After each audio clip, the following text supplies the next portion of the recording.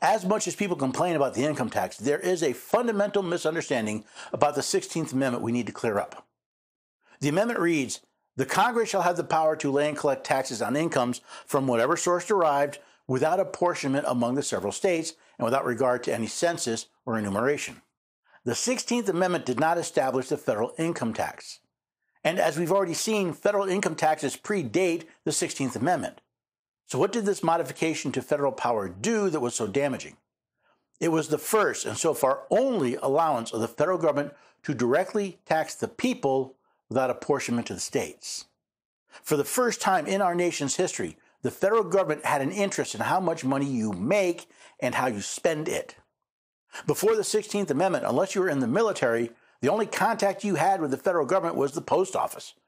Today, the American people spend all year keeping track of how much money they make and how they spend it. Decisions such as buying a house or how to invest their savings is often driven by the deductions on their taxes they would be able to claim. This amendment and the complex network of laws Congress has created around it leads millions of Americans to spend over $8 billion a year on tax preparation services. Effectively, tax avoidance has surpassed even baseball as our national pastime, all thanks to the 16th Amendment. The impact of the 16th Amendment goes far beyond time, effort, and money. The most fundamental change has to do with the removal of the states from the collection of federal taxes. Both the 1862 and 1894 income taxes would have been constitutional if only Congress had apportioned them to the states rather than collect them directly. The states would have a say in those taxes, wouldn't they?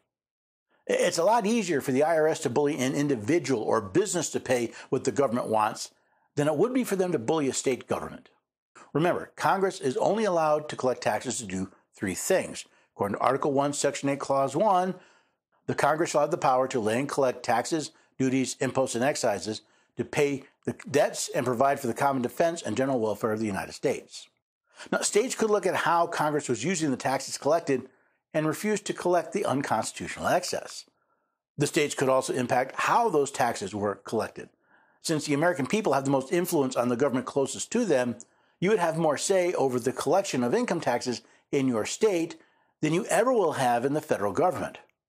Furthermore, rather than a person or business being expected to defend themselves in an administrative law court, where everyone but the defendant works for the government, your state could defend you in federal court, and if necessary, even with the state militia.